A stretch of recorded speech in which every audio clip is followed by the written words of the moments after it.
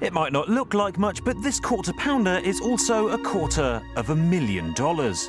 No, seriously. There's a good reason for that though, because although it may look like any old lean minced beef, this burger was actually grown in a lab, and it's the first and only one of its kind.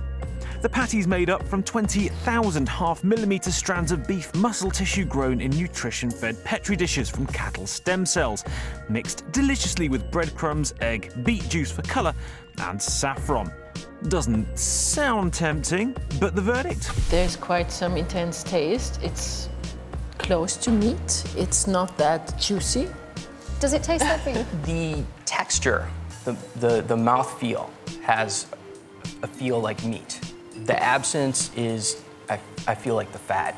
You know, like it's a leanness to it. But whilst the flavour might not be quite there yet, the process, part funded by Google founder Sergey Brin and developed by scientists at Maastricht University in the Netherlands, shows promise. We're trying to make a couple of points. One is that we can do this. The technology is there. We can make a piece of meat outside of the cow.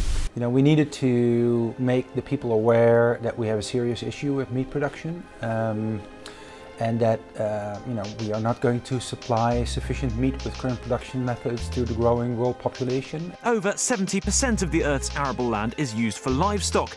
Growing meat in a lab carries no animal welfare concerns, ensures that meat is free from impurities, and is nutritionally balanced, as well as freeing up billions of acres of land for cultivating more useful food crops.